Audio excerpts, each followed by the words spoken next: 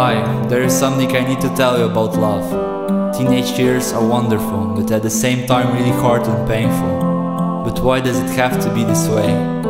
And is there any way we can avoid tragedy and live only in romance? It's hard to say, but it's nearly impossible.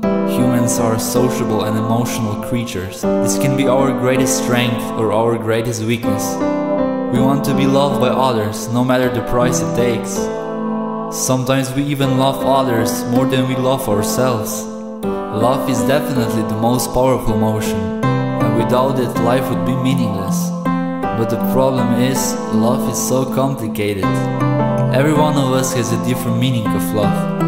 We value different things and are seduced by different personality types. Sometimes we don't even know which personality really attracts us. There are also seduction techniques which should be implemented during certain circumstances to a person who has a soft spot for it. I'm not telling you this to become a great seducer, but to fully understand dating game and to be aware of love manipulation. Teenagers are naive, especially when they are searching for their first love. They underestimated the importance of it. Majority of them are rushing finding their first love, just to please their crazy hormones. But you don't need to hurry, you know, there is no right time, only a right person. And I think it's worth waiting for this person, instead of letting the wrong person ruin your first love. Choosing your first love is a crucial decision, and if you mess it up, the struggle will overwhelm you.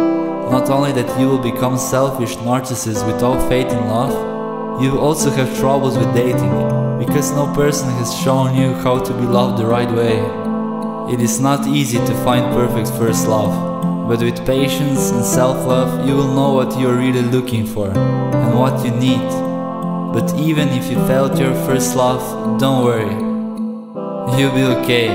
I failed it, and at the same time I found myself. Even though I have never experienced love that I wanted, I never lost hope for it. That is why the last songs of the album will talk about love. So have fun time and enjoy in this chapter. And remember that there is no greater force than love.